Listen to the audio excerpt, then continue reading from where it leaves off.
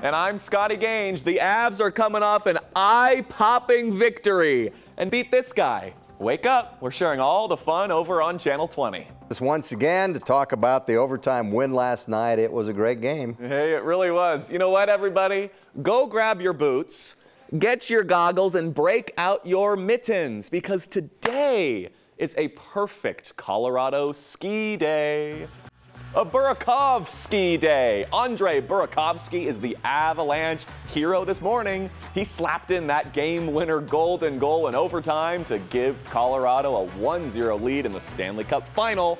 Burakovsky season is here, and it is beautiful. And I was kind of nervous too, and I had a little bit of problems sleeping last night, and woke up at 6 in the morning and couldn't wait to play a game. So I've been there, and I kind of know the situation and what's on stake, and yeah. Just wait till you have kids, you'll be up at 6 every day.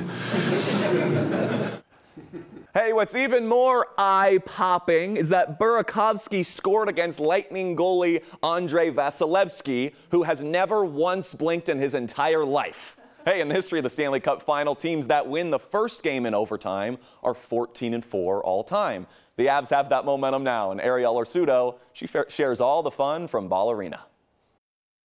9 News.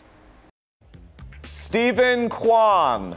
If you are a Rocky fan, you do not like Stephen Kwan. The Rocks were about to take the lead late in the game in the 7th inning. Then Stephen made this miraculous catch. Nobody scores. Rockies lose to Cleveland.